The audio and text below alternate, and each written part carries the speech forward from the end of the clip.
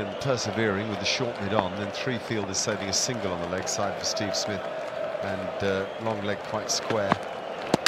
Bowled in! The big wicket! The big prize for the new boy on debut. Remember the name, Craig Overton. And Craig Overton, you remember the moment. Absolutely spot on for Steve Smith. He's been getting a little bit of movement off the seam, Overton, probably more than any other England bowler. And on that occasion, he had it moving back into Smith, may have just clipped the inside edge, then onto the pad, and then onto the stumps.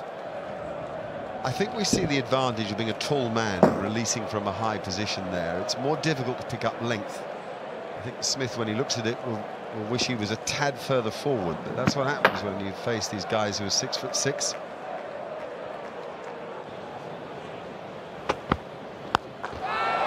And then back. Tim Paine won't like that. Tim Paine won't like that at all. The tactic worked. Field is spread. And that has been swiped straight to third man. So there is Cummins. He's gone straight after the dinner break. And that helps England. They can start to think about the batting now. Oh, good, well taken. Very well taken.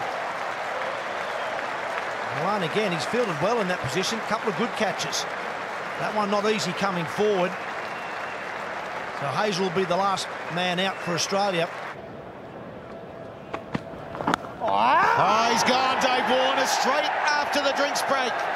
How often do you see that? Loss of concentration, and Overton getting it in the right area. He's hitting that length where you're looking to get the batsman playing a forward defensive shot. Warner probably neither forward nor back. Good line, good length. I think England have done a trick on him here.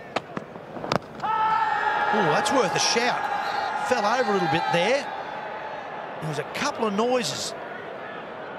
Now, was it an inside edge or was it bat on pad? They're going to review straight away. Murray impact in line and hitting the stumps. You need to reverse your decision. Wait for the call, you won't spring.